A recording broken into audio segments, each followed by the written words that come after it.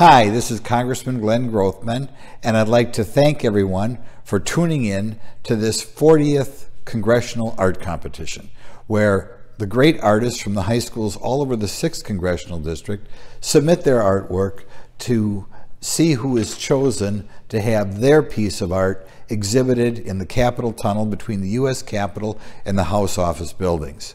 We have great selections this year and made it very difficult to choose a winner. For the second year in a row, we're doing this virtually due to the COVID. We hope next year for the 41st, we're able to do this again live and in person. I'd like to thank the Thelma Sadoff Art Museum here in Fond du Lac for showing these pieces of artwork, as well as thank Shannon Kupfer, the curator here, for picking our winning selections.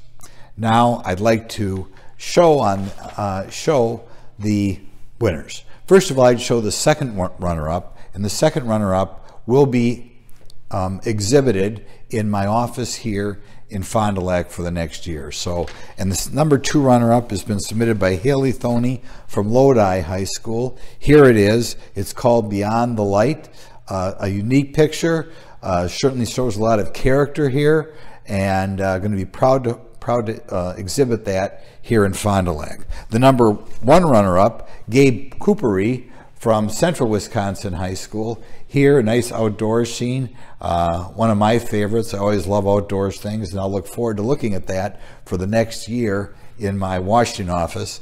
And finally, the winning selection today, submitted by Emily Swanson from Kiel High School. Here we have called Enigma.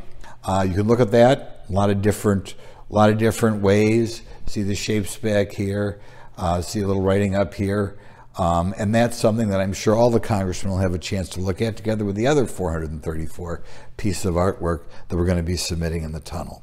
So I'd like to thank everybody for tuning in, seeing all the different pieces of artwork that we have, and look forward to seeing you folks next year, when next year we do it live and in person. So thank you for tuning in.